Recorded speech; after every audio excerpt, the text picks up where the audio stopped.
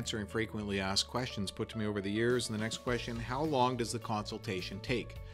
Well, it depends on what we're doing for you. So if it's a traffic matter or a driving matter, a lot of the time we can zero in on it very quickly. Sometimes we can deal with it over the phone. Sometimes we need to have our client come in and talk to us, and it really depends on the case. An initial consultation can be up to an hour, depending on the case and what we have to do. And usually, once we're in the initial consultation, we're explaining to you how you can help yourself.